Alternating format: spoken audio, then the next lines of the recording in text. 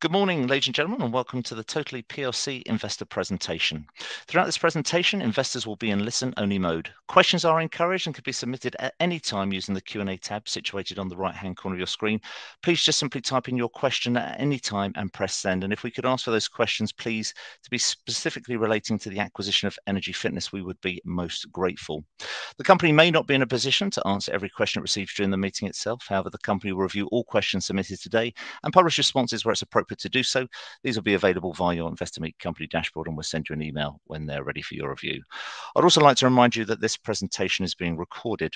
Before we begin, we would like to submit the following poll, and if you give that your kind attention, we would be most grateful. And I'd now like to hand over to CFO Lisa Barter and CEO Wendy Lawrence. Good morning. Good morning. Thank you for the introduction, and thank you to everybody for joining us this morning, taking the time to listen to our presentation about our recent acquisition of Energy Fitness Professionals, of which you will pick up from us during the presentation how excited we are about this. So without further delay, we've got a little bit of a presentation from you. So you've got myself, Wendy Lawrence, and Lisa will be chipping in as we go through. So without further delay, you will have read the RNS last week. Totally has been saying that we are acquisitive on our buy and build strategy, and we were thrilled to get this one announced ahead of Christmas. So Energy Fitness Professionals are a corporate fitness provider established quite a few years ago now, but are actually known as a very, very high quality provider of the services that they provide in workplaces. In their current services, they not only do gym design and gym management, but they've also got digital services that support physical and mental well-being in the workplace. And we all know that during the pandemic, lockdowns, different ways of working, the actual need for those kind of services has increased time and time again. And certainly employers, large employers, are actively looking now at how they can support employees to get back into the workplace and actually take care of themselves before they become ill and before they become dependent on other healthcare services. So for us at Totally, this is really, really important for us. So Energy Fitness Professionals, the two directors of EFP are really excited to join Totally, and we know that bringing their skills and their experience and their expertise into our group will not only help us to grow what they've traditionally done, but then actually take that and expand services going forward. So upon acquisition, they've got a good, strong customer base, large corporates, central government departments, universities and colleges. And with universities and colleges, the gyms are open for university staff, but also students. So a massive customer base. I'll shut up for a minute and let Lisa talk to you about the financials, just to give you that overview. Thanks, Wendy.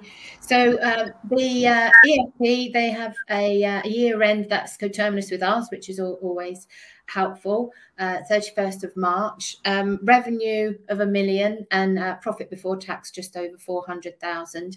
Gross assets there of just over £1 million, noting that is before we did the deal and the exclusion of cash and debt. So we've got a nice healthy business as it is. Working capital is around about 40 grand positive, which is also useful for us. And we're expecting really to not focus, certainly today or going forward, on the figures of EFP and the performance of their core business, because we're really excited to get on and look at the digital platform and the development of that. So these figures are, for us at the moment, considered to be somewhat irrelevant, given that our focus is on the development of those digital services. The performance of EFP is expected to exceed pre-COVID revenue levels when the gyms are back at full capacity. So they are working at the moment with a lot of EFP clients include employers of key workers. So business has continued, and it is growing with the recent commencement of a brand new contract with another well-known company. So we do appreciate that with the new strains of the COVID virus, and we've got some remaining caution around what announcements might come in the following weeks, particularly around the leisure and hospitality. And so that activity may take some months to recover back to pre-COVID levels. And that's why we've based the earn-out on the year ended the 31st of March 23. So we are primarily, and I think we agree rightly, focusing on the development of the investment we've made and the multiple opportunities that moving into online technology is going to bring us. We have committed to the vendors we'd invest 500,000 to develop their online service, and we will commit further funds. I think that there's a bit of that later on in the presentation, but I thought if I just cover all the numbers now. So, that's our focus, that's our goal, to succeed in developing a far-reaching and accessible online wellbeing product and service. Thanks, Wendy. Okay, thanks, Lisa. So we'll move on, and all of those topics we'll pick up on. So background and rationale for the acquisition. So as I've already said, we know that there is a growing market for physical and mental well-being.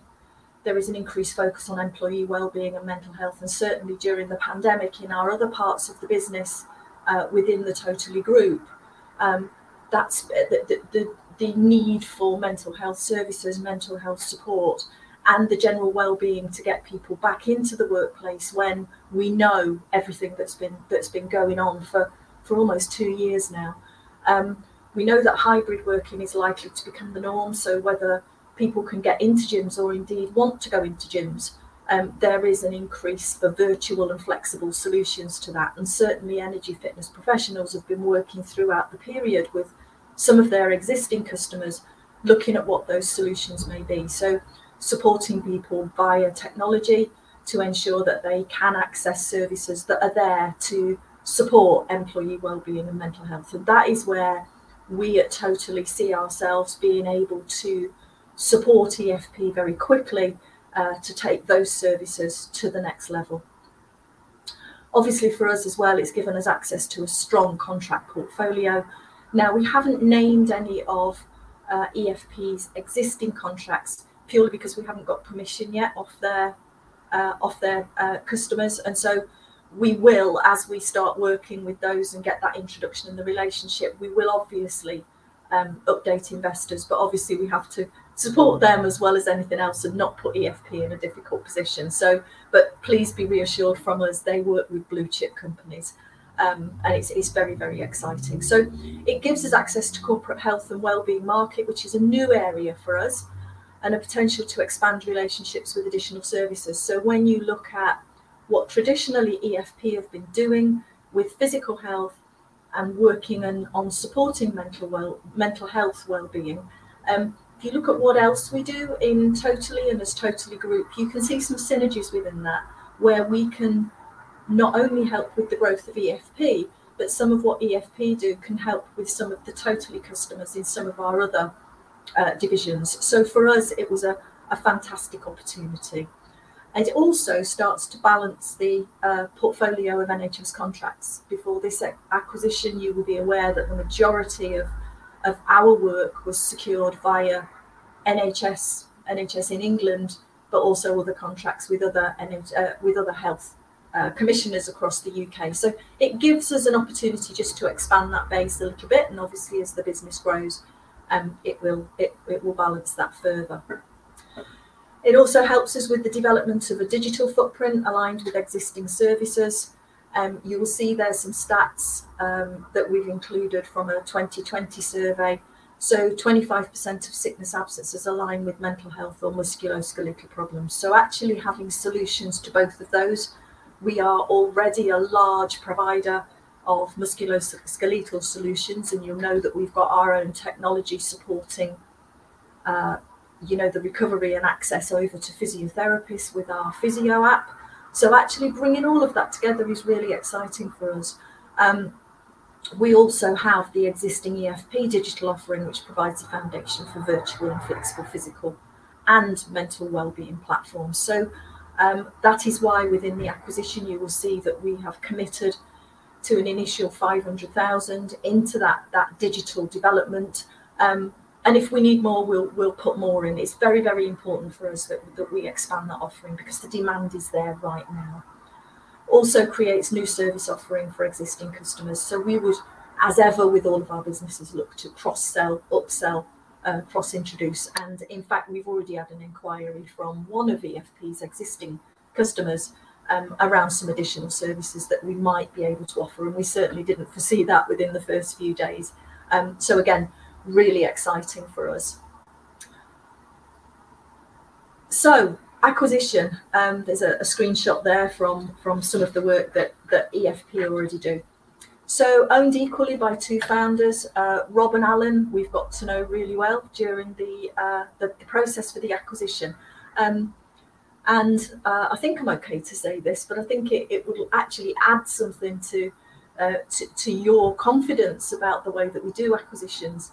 Bob Holt and myself actually met Rob and Alan back in 2016 when we were very early on in the journey of buy and build for Totally, and EFP were looking at whether that was the right time to sell. And I think through conversations with ourselves and others, they decided they've got a little bit more work to do on that to get growth and value. But we've kept in touch with Rob and Alan, and so when they did start to look at the partnering up for their next move and to grow, they saw Totally as the place that they wanted to go, not only because of our success with the business so far, but also the people and the confidence that they had that we were the right home for a business that they're very, very proud of and have put years and years into growing.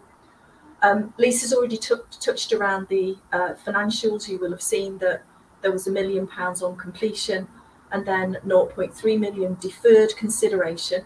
And again, Lisa explained why that was deferred to the end of 2023. That was just to build in some resilience about whatever the government need to do in terms of further management of the COVID-19 pandemic. Obviously, the more we build as an online offering, the less direct impact that EFP will get. But we're working with them. They're very busy at the moment. During the period that we were talking to them in exclusivity, they secured a new contract that's now being mobilised. And again, we will look to name those contracts when we can. And the full achievement of that earn-out, the 0.3, is contingent on EFP's trading returning back to pre-pandemic profits. So you can see why we put a little bit of time in there, and also the additional funds to develop Health Hub into a leading market offering. So the work has only just begun, really.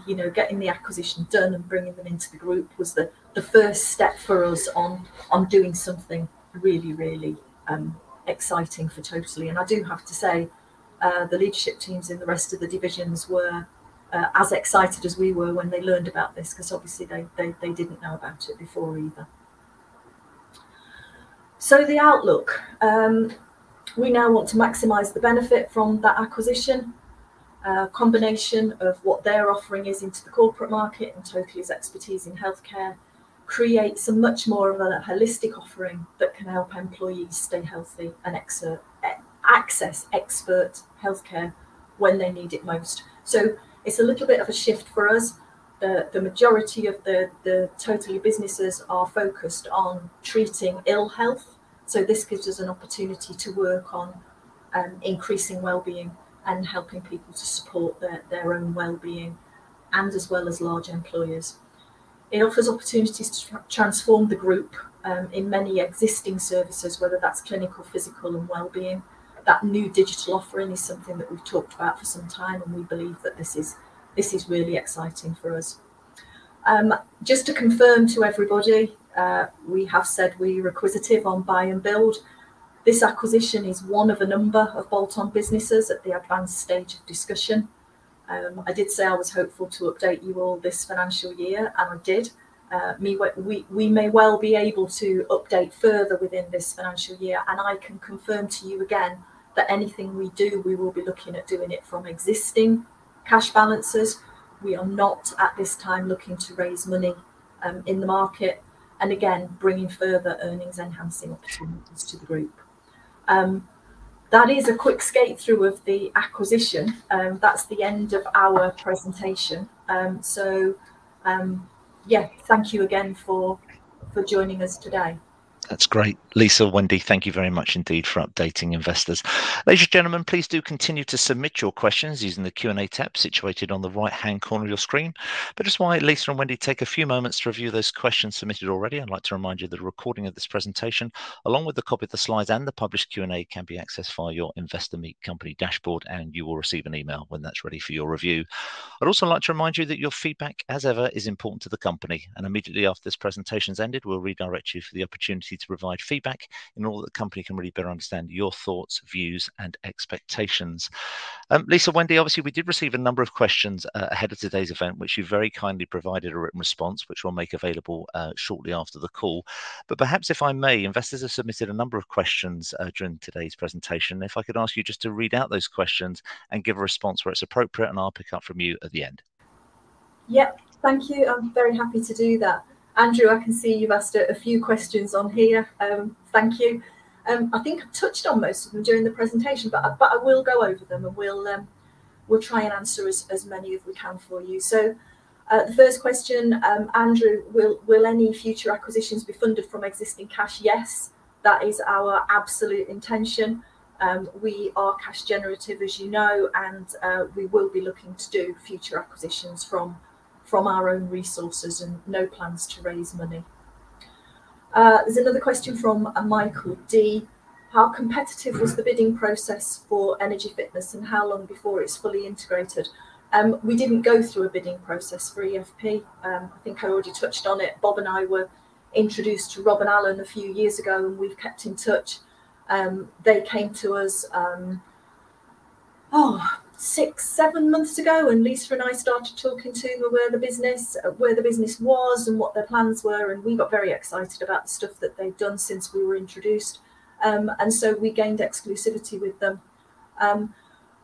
How long before it's fully integrated? Now, this one's a little bit different for us. So we will be integrating into back office, obviously, so financial functions, HR functions, all of the IT integration. That will take part. It won't take us very long because they're a relatively small business, and in fact, I know Lisa's already got that in hand in terms of how it's going to work. So a very, very short integration process. I would certainly think by the end of the financial year, what we are going to integrate will be fully integrated.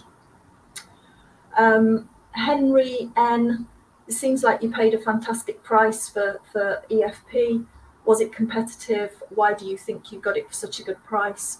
Again, Henry, I think it's a case of relationships and partnerships. We think we paid a fair price for EFP based on where they are right now. And the guys that have come across, Rob and Alan, are as excited about us as the investment into technology and what that might bring. And it's up to us now to incentivize them within the business to make sure that they remain hungry for this as we do. So that's the challenge for us now. But, you know, it was a fair price. They like us, believe that the opportunity of joining together was bigger than the two things separately. So that's where we'll be focusing our energies. Andrew, again, will we be cross-selling physiotherapy into these companies? I think the simple answer is we'll be cross-selling as many things as we can within intercompany, and I think there will be opportunities going both ways. We've always done that within our divisions. If there are introductions to commissioners that we believe would be beneficial to commissioners and ourselves, we've always done it, and we certainly will be. And we've already got that technical platform for physiotherapy at the moment with PhysiTrack, and we'll be looking at how we bring those together. But they take different brains to mine. That's my digital team and my digital experts that will be looking at how we do that. But yes, obviously there are some early wins, we think, with physiotherapy and the management of musculoskeletal conditions to keep people at work. Michael D, are Robert and Alan remaining in the business? Yeah, absolutely, you bet they are. As I say, they are as excited about this as we are. They will be continuing to run EFP but obviously with part of the group and our strength and positivity behind it. So yeah, Rob and Alan, they because we've known them for so long, I think the relationship has developed to a stage where we can hit the ground running. And certainly for Lisa and myself, there was a certain amount of positive and reassurance because we've known them for so long that this was absolutely the right thing to do. So yeah, very much so they're staying in the business. Jonathan B, sounds like a great acquisition. Congratulations on closing the deal. Thank you. Do you plan to reorientate further away from dependence on NHS commissioning contracts? I don't think there's a yes or a no to that, Jonathan. So one of the things that I would like to reconfirm is the NHS, and whether that be in England, Scotland, Wales or Ireland, they are great contracts to have. They are great payers. They pay us within months for the work that we do. We know when the money's coming in. They're never likely to go bankrupt because they're a government body. And so for us, they are absolutely solid contracts. And it wasn't an absolute, oh, we must diversify and bring in different commissioners for us. But obviously, as you diversify and you widen that platform, it does bring benefits to you. And when we are able to update you on who the customers are for EFP, I think you will be very impressed by that, because there is a mixture of private and public organisations who have national footprints.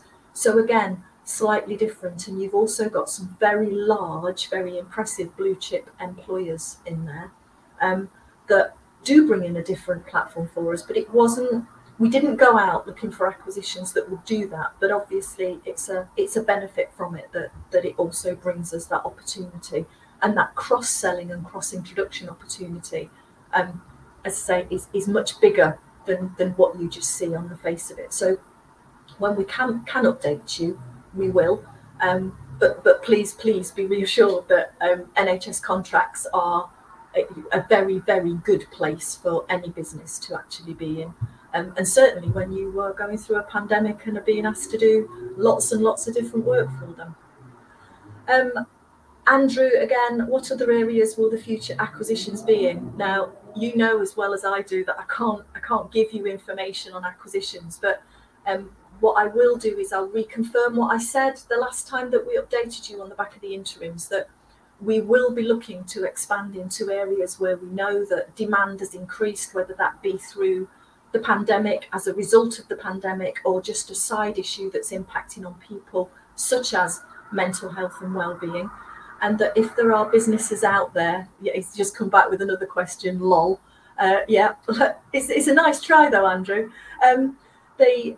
What we will be doing, if there are opportunities that are presented to us to move forward and expand areas of the business quickly, so if there's an acquisition out there that's a bolt-on that could help me deliver the higher demand in any part of my existing business, of course I will look at those. So we're not restricting ourselves through tunnel vision. If there are things in there that offer us new opportunities, if there are things in there that we can see new markets that we could react to, or indeed if there are acquisitions out there that are those good quality things that we can bring in that would help us to grow existing parts of the business quickly, then that's what we will do. Malene, thank you. Another question from Malene. I might have missed it, but I don't think I saw Allenby or Canaccord upgrade their earnings estimates post the acquisition. Is that totally being conservative? What we haven't done is revised our forecast, Malene, on the back of this. It was for us in the overall size of the business, EFP is very, very small.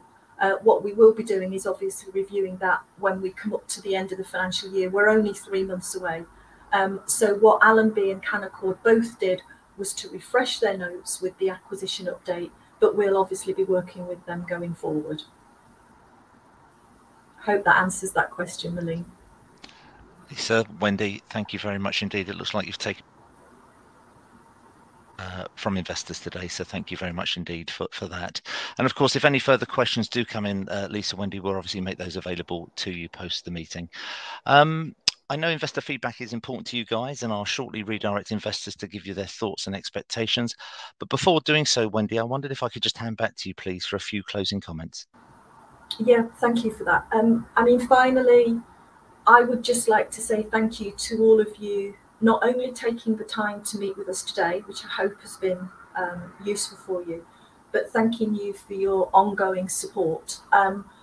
We've all been through a couple of years where it's been very difficult, no matter what businesses we're working on or us as individuals and family. And certainly for Totally as a wider group, we're just entering the busiest time of the year for us, aside from any pandemic. So I hope that today you will take away how excited we are about this acquisition and the opportunities that it provides. I hope also that the questions that we've answered have given you the insight that you need to understand where we plan to go next, what we're doing, and the future plans for Totally. So thank you once again. And, you know, it wouldn't be complete, even though I'm sitting here in my sparkly jumper, for me to say and wish you all a very Merry Christmas, and hopefully that 2022 will be a good year for all of us. So thank you again for all of your support and attending today. That's great. Lisa, Wendy, thank you once again for your presentation and updating investors this morning. Can I please ask investors not to close this session, as you'll now be automatically redirected for the opportunity to provide feedback in order that the management team can better understand your views and expectations.